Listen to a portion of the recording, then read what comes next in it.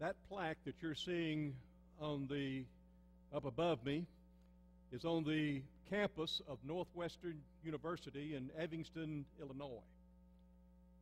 It was September the 6th or 8th, one or the other, 1860, when there was a collision on Lake Michigan with the schooner the Augusta and a passenger steamboat by the name of the Lady Elgin. The wreck occurred about 2 o'clock in the morning, and young champion swimmers of Northwestern University were awakened in the middle of the night and urged to rush down to the shores of Lake Michigan and to see what they could do to help in the rescue. One of those young, experienced champion swimmers was a young man by the name of Edward Spencer. And so they rushed down to the shores. Immediately, Edward grabbed a rope, put it around his waist, dove into the frigid waters of Lake Michigan, unable to see anything in the darkness of the night, but he could hear the frantic cries of people who were drowning.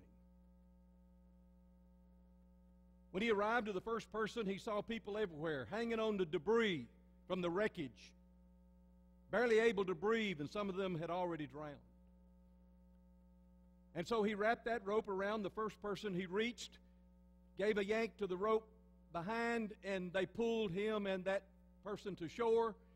And then he dove back into the waters, and for 6 long hours, the length of time that our Lord was on the cross, Ed Spencer went back and forth, time after time, trying to rescue one person after the other, until eventually his body collapsed from exhaustion on the shore. They rushed him in an ambulance to the hospital along with others that were being rescued. When he awoke in the emergency room, his brother William, was right there at his side. Right out of his mouth, immediately, he said, "Will, did I do my full duty? Did I do my best?" And Will said, "Ed, you saved 17 people." And with that story, I want to ask us a penetrating question, each of us. Please open up your heart and your mind and your will to this question. And the question is, are we doing our full duty to do our best to rescue those who are perishing spiritually, drowning in their sins and hell-bound? I want us to look into the Old Testament in the book of Kings. In 2 Kings chapter 7, and I want us to think about a day of good news. Here's a great rescue that occurs in the city of Samaria. These people are not drowning in water, they are starving to death. And as we look at the details of this story, I want us to look at 4 different scenes, and I want us to put ourselves in that situation and see what is God trying to tell us with this story of Elisha and the rescue of those in Samaria, and how these 4 lepers were used by God to save these people's lives. I want you to see, first of all, the severe desperation. If you have your Bibles open, turn to chapter 7. We read in verse 3, "Now there were 4 men who were lepers at the gate, at the entrance of the gate. And they said one to another, 'Why are we sitting here until we die? If we say, let us enter the city, the famine is in the city, and we shall die there. But if we sit here, we die also. And so now come, let us go over to the camp of the Assyrians.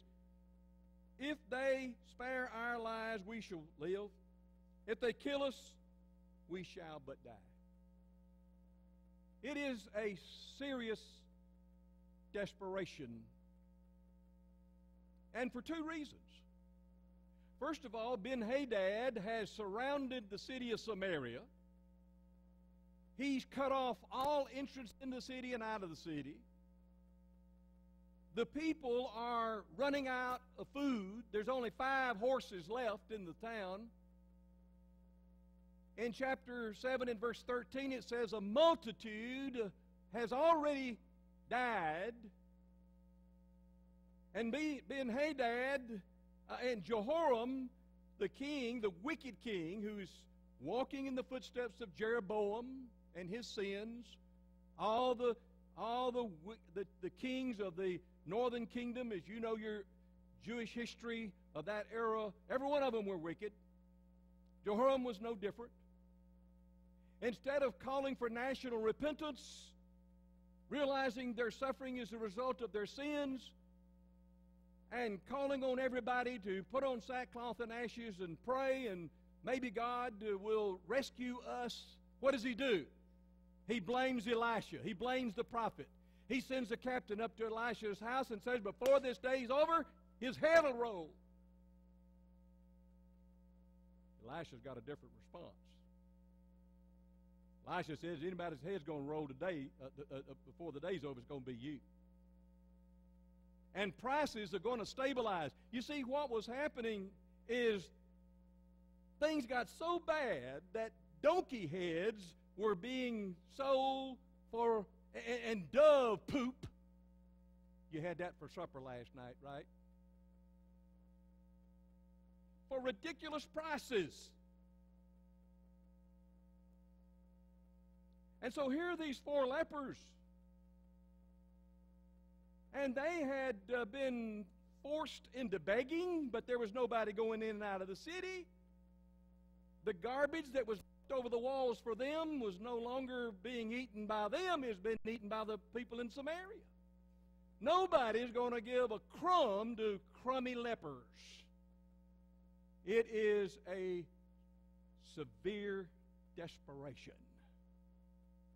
And when I see this and when I study this, it gives me a picture, and I want you to see that picture of the helplessness and the hopelessness of, and the sinfulness and the wickedness of the world in which we live. The depravity of humanity is getting worse and worse every day. There were women in that city that were cannibalizing their own children. And we live in a world that is committing every abominable sin that you can think of, and it is spiritually cannibalizing itself.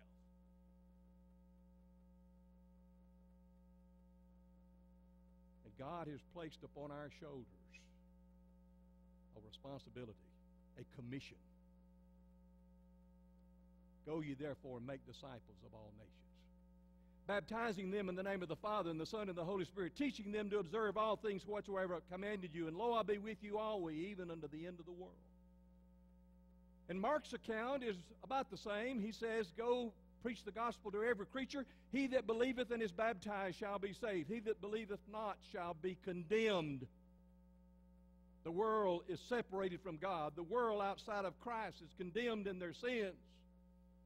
We've got to understand that. We've got to come to grips with that serious desperation of people in this world. In Luke's account of the Great Commission, he said this will behoove Christ to suffer and to rise from the dead the 3rd day. And repentance and remission of sins should be preached in his name among all the nations, beginning at Jerusalem. In John's account, Jesus said, as my Father has sent me, even so send I you. And then before he left up, according to Luke's account in Acts 1, I've made you witnesses, my witnesses. You receive power when the Holy Spirit has come upon you, and you shall be my witnesses both in Jerusalem and Judea and Samaria and to the uttermost parts of the world. And according to Colossians 1, within 30 years, the gospel was preached to the whole world. The early Christians did not wring their hands saying, what is this world coming to? Rather, they were saying, what has come into the world? And so that severe desperation, get that scene fixed in your minds. And then I want us to see the surprising discovery. Look over at chapter 7 again. Look at verse 5. And so they arose at the twilight to go into the camp of the Syrians. But when they came to the edge of the camp of the Syrians, behold, there was no one there. You see, these guys had three choices. They could go into the city, and that would be against the law and custom, and they could be stoned to death. They could stay where they were and die of starvation like everybody else. Or they could get up and go into the Syrian camp and hope that maybe they'll give them a few morsels of bread and spare their lives, or, at the worst, give them a speedy and merciful death by running the sword through them. And so there they are. And here we are, looking at the severity of sin in this world, realizing all have sinned and come short of the glory of God. Our world is helpless and hopelessly lost, and we have the gospel in our hands. So now look at the surprising discovery. They get up and they go into the camp. Can you imagine their bewilderment, their surprise? When they get there, the camp's empty. Everybody's gone. Nobody's around anywhere. You see, God in the night has performed a mighty miracle, an audible miracle, in which all of these Syrians think that the King Jehoram has hired the Hittites and the Egyptians to come up against them, and so they all flee. And not only do they think they're fleeing for their lives, they leave all of their spoils of war behind, all their wealth. And so here are these lepers. I mean, they've got more refreshment, they got more riches, they got more raiment than they've ever had in their lives. And so that's the situation you see. For the Lord, verse 6, had made the army of the Syrians to hear the sound of chariots and horses and the sound of the great army, so that they said to one another, Behold, the king of Israel has hired against us the kings of the Hittites and the kings of Egypt, and they come against us. And so they fled in the twilight and abandoned their tents, their horses, their donkeys, leaving the camp as it was, and they fled for their lives. And when these lepers came to the edge of the camp, they went into a tent, and they ate and they drank, and they carried off the gold and clothing, and they went and hid them. And then they came back, and they entered another tent and carried off things from it and went and hid them. I mean, these guys are partying all night. They're having a grand old time. The Lord has worked in a mysterious and miraculous way in behalf of those Samaritans and those lepers when they didn't deserve it. But God's going to rescue them. And He's going to use these 4 lepers to bring that about. And when I think about this situation, here they were beggars. And now they have become hoarders of the loot that they have surprisingly discovered. An unexpected abundance. Their surprising discovery gives us a glimpse of God's love, does it not? Help us to understand God's love and God's grace, how He provides salvation for lost humanity in spite of our sinfulness.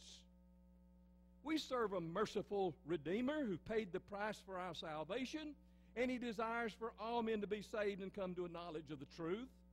And He works through us to accomplish that mission in this world. Ephesians 1:3 says, Blessed be God and Father of our Lord Jesus Christ, who according to His abundant mercy, He has given us all spiritual blessings in Christ Jesus in heavenly places. And so here we are this morning worshiping, and we had traded our garments of unrighteousness, Isaiah 64, verse 8, for garments of salvation. Righteous garments of salvation. God has blessed us with the riches of His grace, even the forgiveness of sins, Ephesians 1, verse 7. He's translated us out of the kingdom of Satan into the kingdom of God's dear Son, Colossians 1 and verse 14. And aren't we blessed today? But brethren, if we have found something vital in Jesus Christ, and we have, we've got to be vocal in Christ Jesus. We cannot remain silent. If we have had our lives transformed by the power of the gospel, we've got to be transmitting that gospel. And so here's the surprising discovery. We're all the children of God this morning by faith in Christ Jesus. For as many of you as have been baptized into Christ have put on Christ. And thank the Lord that you've done that. But the crucial question, once we're saved and become children of God, is this: will we selfishly keep to ourselves these spiritual blessings that we have surprisingly discovered in the Savior? As one person said, evangelism is one beggar telling another beggar where to find bread. And we've got to be busy about the Father's business of doing that. Are we doing our full duty? Are we doing our best to share the spiritual blessings that we've received in Christ with others? Or are we doing our worst by staying silent? And then look at this scene. There's serious dilemma. Verse 9 is really the key to this story. Then they said to one another, "We're not doing right. This day is a day of good news. If we are silent and wait until the morning light, punishment will overtake us." Aren't you thankful that these men, these lepers, who are so excited, who are overjoyed about what they have now found, but unfortunately they're not thinking about the suffering and the starving people in Samaria. But all of a sudden their conscience begins to convict them, and they begin to realize that they were worse off than everybody else, and now they are better shaped than anybody else. And their serious dilemma was that if they continued to hoard and to hide their newfound blessings instead of cheerfully sharing it with others in need, a greater blessing, a greater curse, a worse suffering will come upon them than they have ever experienced as lepers. And so they reasoned that it was their responsibility to share these blessings with others. It is a day of good news. Let's go tell it.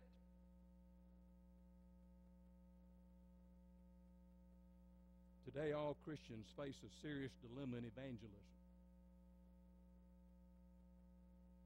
I haven't always realized it in my own life. And that is, if we not only have the duty to do our best to share the gospel with those who are lost, but brethren, if we are silent, if we do nothing, then we're going to be lost. Jesus wants me to win others to Him. And I've got to take that seriously.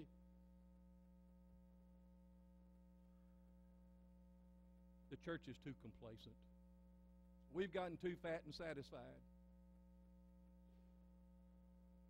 We cannot be indifferent to the lost condition of our neighbors and our friends right around us here in the greater Texarkana. But the majority of the people in this world are not in the state of Texas, as big as it is. They're outside the borders of the USA. They're in Asia and Africa, Europe, Mexico, and South America. And we've got to be about the Father's business of taking that gospel to others. A survey was taken in the general evangelical community that I read about recently, in which it was learned that 98% of people who call themselves Christians has never, ever even tried to win a friend or neighbor to the Lord Jesus Christ. Another survey I read not long ago again, just in churches in general throughout USA, not necessarily churches of Christ, but it may include some churches of Christ. And it was learned that 89% of the people answered to the question, what is the purpose of the church? You know what they said? To help me and my family. Now, of course, we come here to be edified and to be strengthened, and if you need benevolence, this is a benevolent church. I'm sure they're going to help you with your physical needs. But that is not the primary mission of the church. Only 11% said the church exists to seek and to save the lost. Luke 19, verse 10 describes the mission example of Jesus.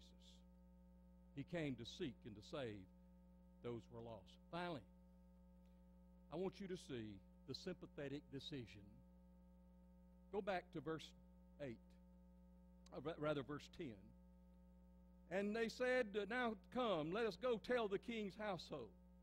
And so they came, and they called the gatekeepers of the city, and they told them, we came to the camp of the Assyrians, and behold, there was no one to be seen or heard there, and nothing but the horses tied, and the donkeys tied, and the tents as they were.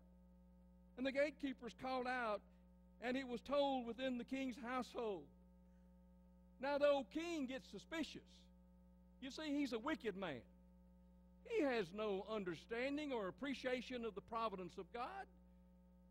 And so he's thinking, well, I tell you what, they worked out some kind of deal. This is a con deal. The Syrians have worked a deal with these lepers to spare their lives, and they're going to pull us out into the camp of the enemy, and then they're going to kill us all out there. And so this is what's going on. Some of the people said, look, we've got 5 horses left. Let's send some riders out and check it out. The least we can do is check it out. We're going to die.